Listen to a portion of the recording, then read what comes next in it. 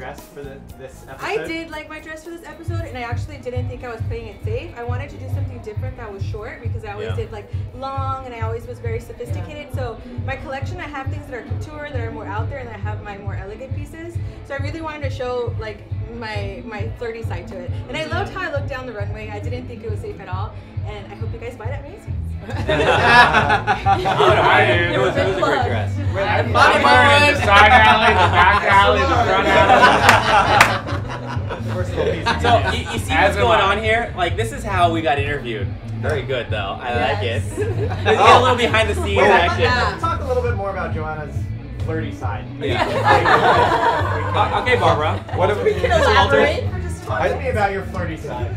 No, all I know is that like these two really helped us out a lot. Even though they were intense, because they give us our challenges every day. Both of you guys. You guys helped us out a lot because I feel like if it wasn't for them making us feel so much pressure that we had to like be fast and on track, we wouldn't have like. You guys definitely brought like the fashion boot camp experience to the whole thing, and I think we all designed differently because of it. Yeah. So and the fact that you all like Bobby and Franco, you guys really. Wait. Who's Bobby? Oh, he's like, he had a hand that way. And that is Bobby. Bobby and Donna. So without you guys like actually helping us produce it, nobody would actually have the garments in the store. So it's an amazing. And the challenges. Thank you for the challenge. We've laughed, we've cried, we've walked runways, and We cried. And these two beautiful ladies sold it. Yeah. You all They're like fashion whores. Hey, can we talk about Lauren Gish's angry walk? Oh. Wait, let me rephrase.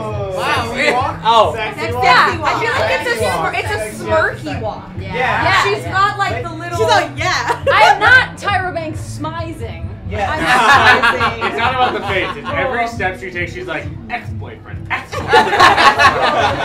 episode 2 or 3 of our season, wasn't it a change that the models had to start smiling? Because in the beginning they walked like models in fashion shows, which don't really smile. And then they're like, guys, this is NBC. No, I this always is family. smile. Like we gotta smile, and then all of a sudden all the models had to like walk down smiling like this. This feels so They're like, weird. I know. But then awkward. But then season 2 they changed it to be sexual, be seductive, bring everybody in. And why didn't you take that direction? Daniel, I thought you loved me. Hang on, I do love you, and you love that I make fun of you because it's our little sexual tension. Girl, attention! Yeah. I don't understand. Hold on. Explain that to all my ex-boyfriends. I'm like, what are they? So thank you guys. That was awesome. We gotta wrap this up a little bit better. So My career in TV is As you guys over. can see, it took.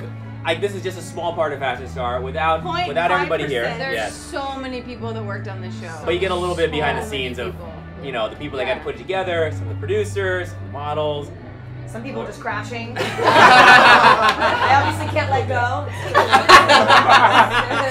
She can't break up with us. There's no breakup Not here. yet, but it's nice to get back together in season 1, season 2, Fashion Star. Tune in next week. I think they're gonna have a men's challenge. So episode 8, hopefully Karen and Jesse will win for me.